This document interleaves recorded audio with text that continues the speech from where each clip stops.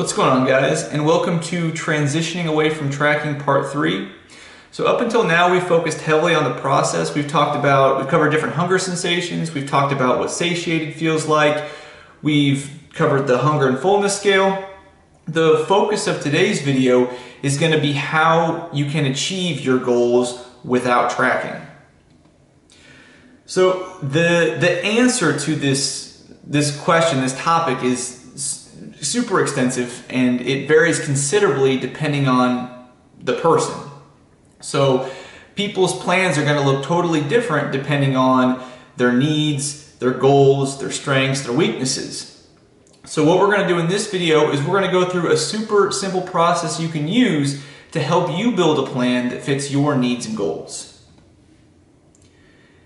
If I had to summarize everything we've talked about in the last 3 videos, and if I had to summarize how to transition away successfully, it would be, in one sentence, it would be the objective of what we're trying to do is we're trying to take everything we learned from tracking and the behaviors we formed, and we're trying to combine that with our hunger and fullness sensations. So it is an integration of these things, not a substitution of one thing for the other. So we're not trying to take everything we learned and the behaviors we formed and throw it out the window. What we're trying to do is take that and then build on it. So we're going to maintain the habits we developed, and we're going to have obviously all that we learned from tracking, and we're going to take the training wheels off because we no longer need them, and we're going to add a new element to our decision-making process, that an element that gives us a greater level of awareness than we've ever had before. An awareness that will allow us to do things that we weren't able to do when we were tracking. And when I was sitting down to prepare for this, the thing that came to my mind is, like, when I'm working with a client, one of the more complex situations is the question of, well, what do I do if we're tracking? Is, well, what do I do if I have a day that's abnormal? What do I do if I have a day where I do a bunch of extra activity, or I have a day where I don't do nearly as much activity as what our protocol is or what their typical lifestyle is like? The question is, okay, well, what do I do on that day? And we set up some sort of plan for that, but this is just a great example of when you're not tracking, you can let your intake match your expenditure. You can let it flow more naturally. So on days you're a lot more active, you can eat a bit more naturally, and on days you're less active, you can eat less. And of course that depends on your goals, and of course you can do that while you're tracking, but it's not always, there's a lot of thought that goes into that, and it's like you're trying to match. It's all about trying to just estimate numbers at that point, where when you're not tracking, you can just kind of go with the flow and touch base more with how you're feeling and the feedback your body's giving you. So your response to a situation, the decision that you make, will be based on a variety of things, not just one thing. So going back to Adam's question from part 2, where he talks about being hungry, being bloated, and thus not feeling hungry, but mentally knowing that you haven't eaten very much food that day. That's a perfect example of where you would use a variety of things. So you would use your goals, you would use what the week as a whole has looked like, you would use whether or not you're training that day. You would use all of that stuff to help you make your decision what to do in that situation. And then another important point is just, you aren't necessarily changing your lifestyle, you're just not writing down what you eat. So, and I touched on this a little bit, I believe it was in part 2, where just because we're not writing it down anymore doesn't mean we're necessarily changing anything about the way, what we eat or how we eat. And to kind of build on that point, and this is, I think, just another huge part of transitioning away successfully and kind of taking the anxiety that kind of comes with the thoughts of what happens when I don't track anymore. Am I just going to fall apart and lose all my progress? So the concept of starting slow. So initially, maintaining the same eating behaviors you had when you were tracking. So maintaining the same times of day you were eating, and the same about the same foods and about the same amount at each meal. So really, it's at first it's just about not tracking anymore, but still kind of keeping that same routine that you have developed through tracking. And so this makes it it makes it easier to not only like mentally to know, okay, like this is like it makes the process easier, but it also allows you to more easily track your intake, to estimate your intake in your head if you want to. And so this is how I did it initially. It was, I finished a contest prep and I was extremely burned out on tracking, and what I did was I just quit tracking, but I maintained my same eating patterns. I ate at about the same times each day. I ate about the same amount. I was eating similar foods. And so, and with that, that allowed me to easily estimate my intake in my head, and then I incorporated that hunger and fullness scale with it. And so I knew with those three pieces, with maintaining my same kind of eating routine, having that hunger and fullness scale, and then also having the ability to pretty accurately estimate my intake, I knew that I was going to be able to transition away and it wasn't going to be a big deal. So from there, let's move into just looking at what this 4-step process looks like. So step 1 is super simple, just clarifying our goals. What specifically are our goals, and how are we setting everything up? What are we setting everything up to achieve? From there, we would assess our behaviors and determine if we think that our current behaviors are going to support these goals.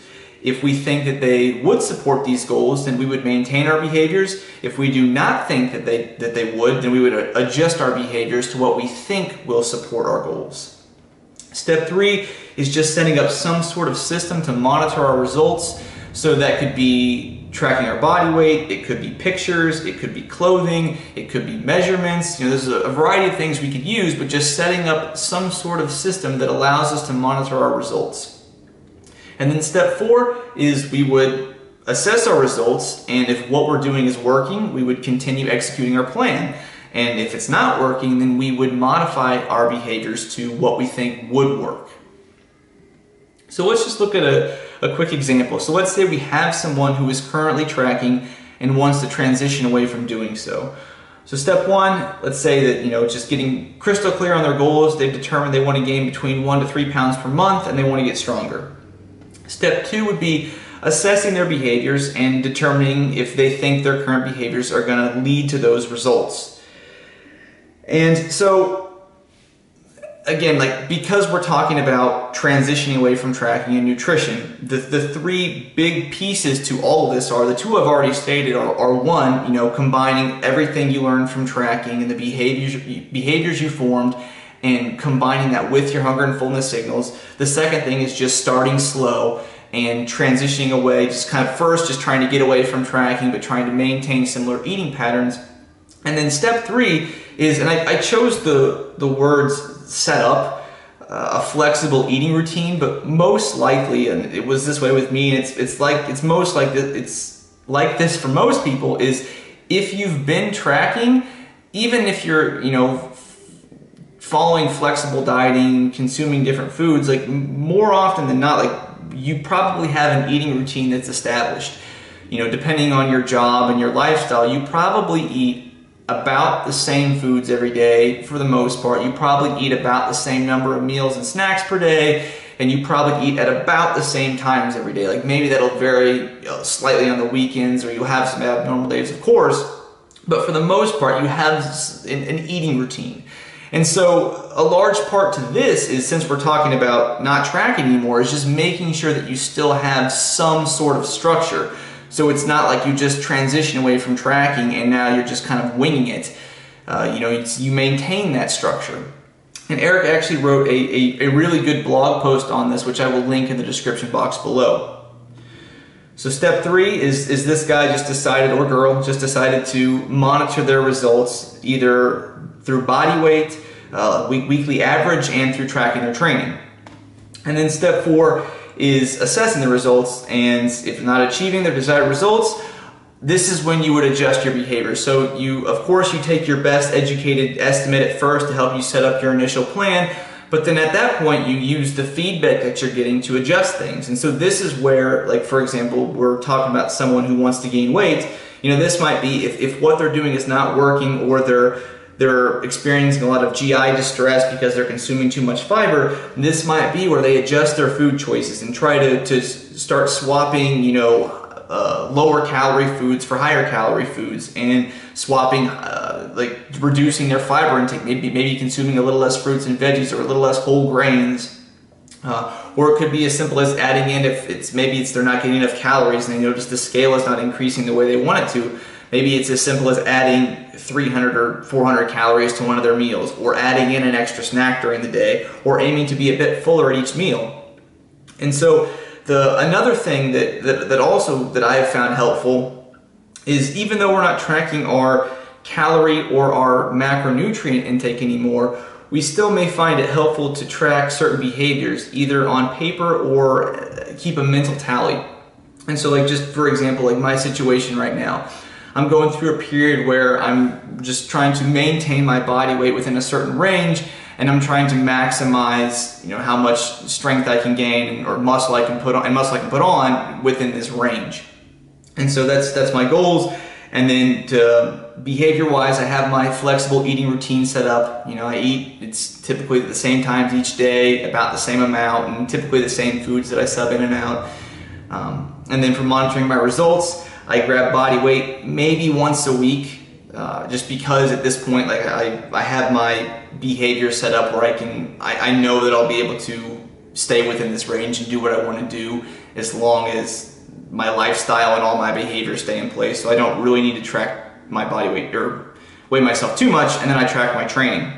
So the one thing that I have noticed is that I was slipping just because I'm not cutting, and so my hunger levels aren't as high, and I found that I'm not consuming the amount of fruits and vegetables that I would like to hit. I'm not hitting my targets there. And I was doing a mental tally at first, and I noticed that, oh shoot, I haven't really hit my targets for a little while now. And so what I did is I just started I keep my training in an Excel doc, and one of the sheets on my Excel doc, I started a list where I track my fruit intake, my total servings of fruit per day, my total servings of vegetables per day, and my protein feedings per day, my number of protein feedings.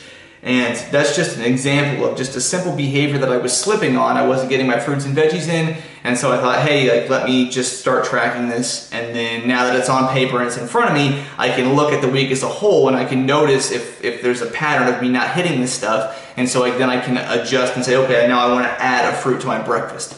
And I'm just gonna make that a staple, where now every day for breakfast I've added a fruit into it, and now I'm able to hit my targets. As one example. And so, and that really leads to accountability, right? It's not that I don't know this stuff, but sometimes when I am tracking it, if I'm tracking a certain behavior, it holds me more accountable to it if it's written down. And I said I'm going to hit 2 fruits per day. If it's written down, I'm much more likely to hit those 2 fruits per day compared to if I just keep it in my head and kind of just let one day blur into the next. Which leads to the final point of this video, and probably the series, is that tracking provides accountability. So when we track our intake, as long as we're tracking accurately, we know how much we ate. We know how many calories we ate, we know how much protein we ate, how many fruits and how many vegetables we ate. When we're not tracking anymore, we don't know as precisely how much we consumed. And that's not necessarily a bad thing, but if someone's desire to achieve a goal isn't very strong, it can be easier to let things slide and to justify certain decisions if they aren't tracking. So, it's easier to, if it's not all written down and we don't have the hard data, it's easier to justify decisions, and it's easier to make emotional decisions around what to eat, how much to eat. It's easier to grab that extra handful of something, or to grab a random snack during the middle of the day if we don't have a structure set up, if we're not tracking. All of that to say that if your desire or someone you're working with to achieve the goal isn't extremely strong, but you do want to achieve the goal, the method of not tracking may not be the best approach at this time. All right. Well, that is it for this video and most likely the series. I'm not opposed to making a part 4. However, this is kind of just like in my head where I planned on ending it. But if there's still a lot of good questions or topics that I think would make a good part 4, I'm definitely not opposed to doing another part of the series. And all of that to say, like, everything we covered, this whole method of not tracking is just an option. It's just a different approach. So even if, let's say, you're in a situation where your goals, like, you really don't need to track, but you just enjoy tracking, then keep tracking and, you know, do what you want to do. So yeah, I hope you guys enjoyed this series, and I will see you in the next series.